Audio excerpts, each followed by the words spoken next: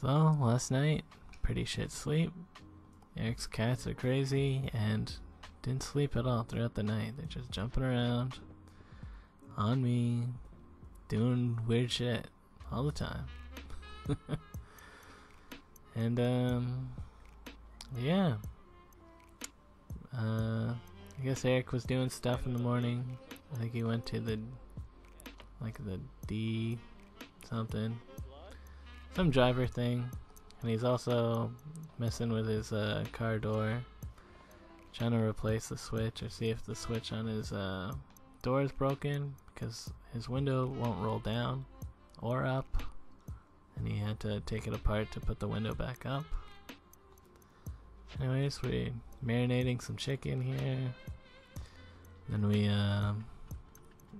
yeah, now we're going downtown because get some like brunch.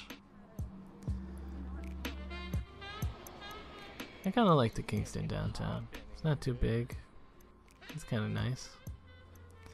We went to this crepe place.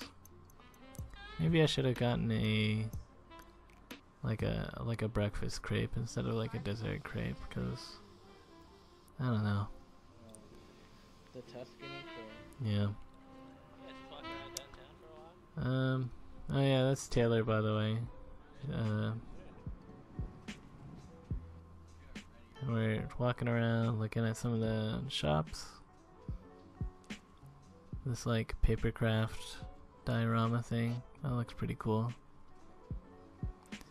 And there was a Chumley's, which I remember going to Chumley's in Belleville.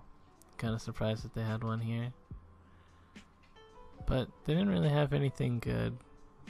Right, the road trip? What are you gonna do, you know? So yeah, drove around for a bit. Dropped Taylor off at her work, and then I think we went to like a CAA, and Eric got some insurance or something. Travel insurance. Now we're back at his place, and he's making us fried chicken. And yeah, this fried chicken turned out pretty tasty. Yeah, I'm impressed, Eric. Make good fried chicken. Played some Galaga, because Eric's internet hasn't worked for a while. Something's wrong with Kojiko. Then at night, we're going over to Rack's Bar Grill. It's a pool hall. It's actually pretty impressive. Like, it used to be like a gymnastics place, but now it's just a big pool hall and a bunch of pool tables. And it's pretty dark, so you can't really see it, but there's a ton of pool tables in here. It was neat. And yeah, that's Colin. He also plays Xbox with us, but I don't know.